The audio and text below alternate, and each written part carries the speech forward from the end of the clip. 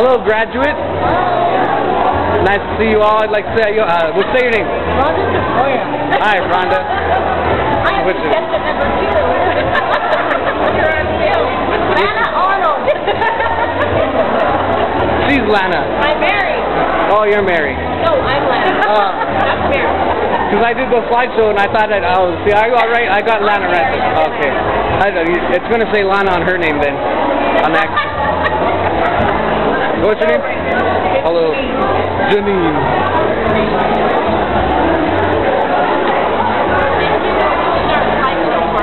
Oh, you're welcome. We got to get him on camera too. With Sammy, right? Yeah. Smile for the camera, graduate. Sammy Sosa.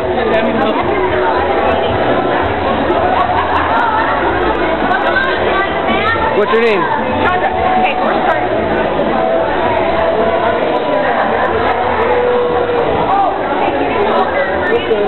Come on. Come on.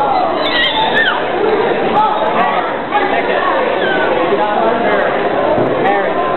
Rhonda.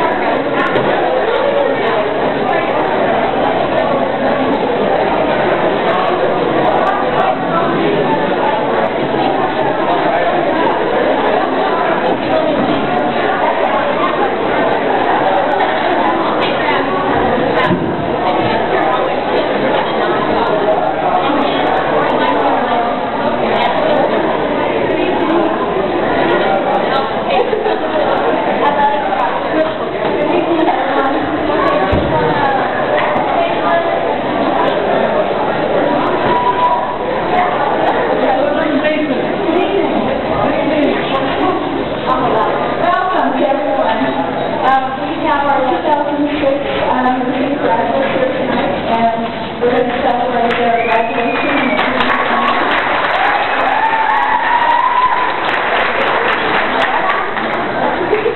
Tonight we are here to celebrate our graduates as they move forward into the practice of nursing.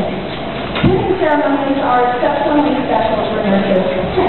You will see the candidates presented with their nursing pins, which indicates the completion of the program. These pins have the insignia of their schools and the designation of their nursing status. Candles will be lit, symbolically representing a light to guide the candidate into their new profession, and framed in the dimmest hours. The ceremony will culminate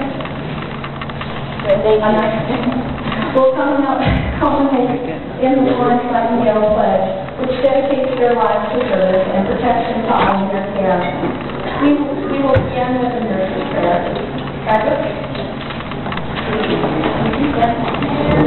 A nurse's prayer. To be a nurse requires dedication, years of study and preparation. I pray for guidance and humbly ask that I will do well at this chosen task. When illness strikes or pain demands, and life is placed within my hands, please give me compassion, knowledge, and skill to do the things that comfort and heal. Suffering makes patients' fears grow worse, and they seek reassurance from their nurse. Help me see things from their point of view, and always to know what is best to do. May I have a part in some small way in restoring good health to someone today.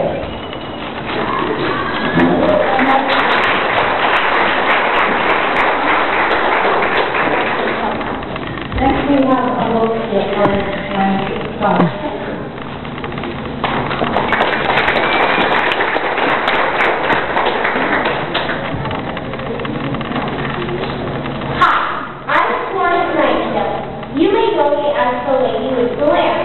You may be asking yourself, why does she have hair?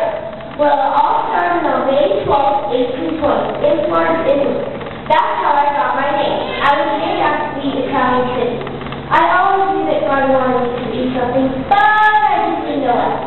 So on February 7th, 1837, I got a call from God. He said he wanted me to be a nurse. My family didn't want me to be a nurse, but at age 17, I was to be trained. It took 3 months to train me. Now I can work as a nurse. In 1854, 38 nurses were sent into cars. One of those nurses was me. When I got there, I saw how dirty it was. I had to do something. So I observed, then I went to work. I loved working so much that I opened my own hospital. There I worked for 14 months, just to get it going. After that, I wrote to experts. I told them how I was keeping my hospital sanitary.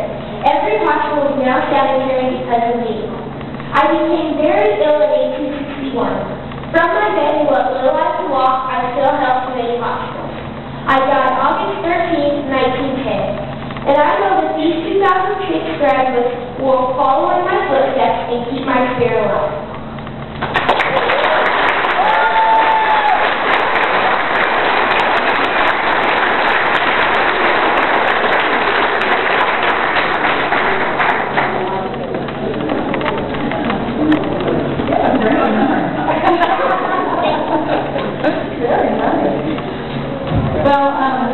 For those of you who don't know me, my name is and I'm the chair of the nursing department. And the graduates had asked me to speak tonight, so I'll try and make it less than an hour. It's not lecture. Although it's not lecture. Can we go smoke? Yeah, we'll have a smoke break in about 50 minutes. It's my pleasure and honor to be with you here tonight to celebrate the culmination of your nursing education at PCC and to congratulate you on a job well done. I've known most of the students as they entered their LPN program, and I've gotten to know some of them as they return to continue their education. During this time, we've shed some sweat, a few tears, and probably killed many trees of the multitude of paperwork prepared and graded. This class started as a group of 16, but quickly became 9 after the first semester. They've been persistent and got the job done. I remember our first clinical day, Sammy and Rhonda, when they first appeared in the hallway, hospital hallway, one then the other, with their hands saturated with blue dye, because they opened those files without gloves. Shaundra loves math, but not necessarily the PCC way of doing that. Mary had some struggles with test anxiety, and believe me, she had many, many tests. But this anxiety has since lessened, and I'm sure she's going to miss all those tests, except after her exam. Lennon had a little trouble with being on time.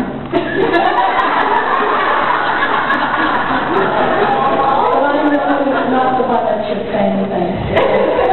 You were turning tonight. Shaundra sometimes struggles to look interested in my 3-hour lecture, but after her ER rotation, I know she saw the point to those many hours of torture. Janine had her baby during this last previous year, but I guess life goes on even if you're in nursing school. Has it ever occurred to you that graduation day is a bit like an opening night of a new show? For months, everyone has been working hard preparing for the big event. Each one of you has learned your lines, and you are now ready to play your part on the world stage. I hope that you will always retain this enthusiasm, which is so apparent here tonight. That enthusiasm, coupled with the expertise you will develop, that you are a credit to our profession. Today, you are certainly a credit to your families and to your teachers, as well as to yourselves. They have, I'm sure, supported and encouraged you all the way here tonight. And it's only fitting that they should be here today to share their success with you. Today, I would remind you that your nursing pins are a symbol of your qualifications to nurse those who are ill and in pain. They are a symbol of professionalism, of compassion, and of caring. Wear them proudly and never forget that you're privileged to do so. They will say that you are qualified to serve the public in a totally unique way. Nursing, you see, is one of the few jobs that offers real, deep, personal job satisfaction.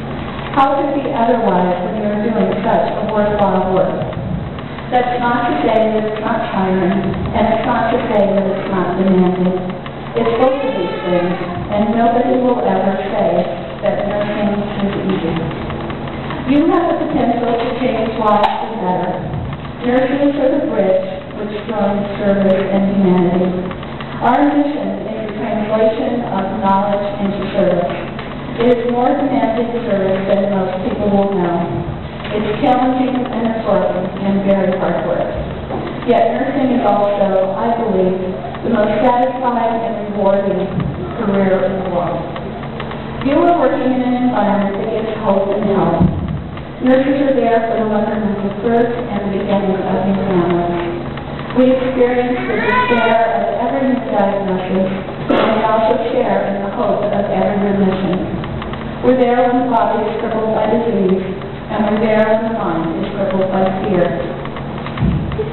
We carry the soul of every lost patient in our hearts, and what a heavy burden that can be. We also share the joyous smile, a hug, and a thank you for a job well done. In a world where self-interest always seems to be the key, you are the epitome of unselfishness. In a world where there is so much need and greed, you give your all. Nursing is rewarding, but it can also be traumatic, soul-destroying, and heartbreaking. Yet you have decided to face the challenge, meet that need, and give of yourself. It will offer you a career that has enough options to keep you dazzled. You may choose to nurse the mentally ill, or perhaps go to work with disabled children.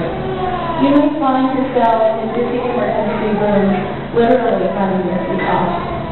Whatever area you choose, you will be dealing with people who need you. You will be the one who deals with people who are at their lowest point. You will be the one who helps and encourages those who feel dispirited and unable to cope. And you will deal with people from all walks of life. Whatever nursing is never dull. I wanted to give the students sort of a top 10 rules of the job, if I like to end the course with a little advice. So, number 10 is don't hurt yourself. Number 9, all bleeding stops eventually. Number 8, never yell at your fellow nurses. Number 7, do what's right. Number 6, anything that can go wrong will go wrong. Number 5, if nothing has gone wrong, you obviously don't understand the situation. Number 4, he who turns to run away must first find out AMA. Number 3, in medicine, always remember never to say always or never. Number 2, to be right is only half the battle. To convince the patient is more difficult. And lastly, the number 1 rule of the job is always do whatever you do best. It makes me happy to see so many smiling faces, and you have every reason to smile. Tonight is a day for relaxation and fun. Tonight is letting you forget that you've been working most nights and studying over the books.